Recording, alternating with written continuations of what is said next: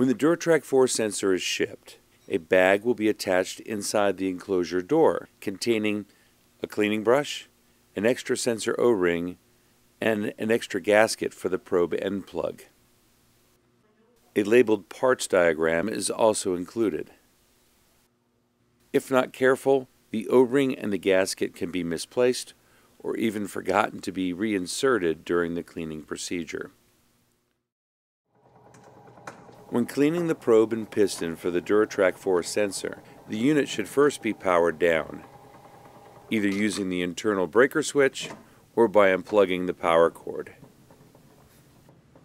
Next, stop the sample flow and disconnect the probe cable.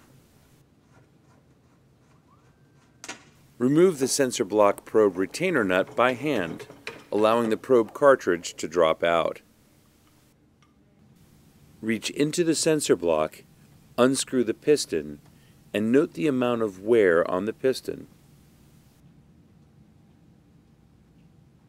The condition of the piston will vary. Look for any unusual or uneven wear patterns.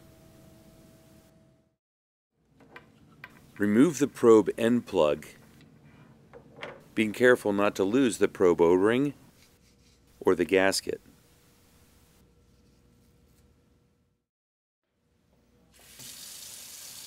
Thoroughly clean the piston and probe surfaces using the cleaning brush, and in this case, using a mildly abrasive cleaner, such as Comet. Other cleaning solutions can be used, such as a 50-50 combination of white vinegar and 3% hydrogen peroxide, as shown in the DT3 cleaning video. After scrubbing, be sure to rinse the surfaces well. Dry the outer probe surfaces. Ensure that the gasket is reinserted before reinstalling the plug. And make sure the O-ring is secure at the other end of the probe cartridge as well. Reinstall the cleaned piston. Insert the probe cartridge back into the DT4 block and hand tighten the probe retainer nut to secure it in place. Connect the probe cable and re-establish the sample flow. Repower the unit and the sensor will be back online.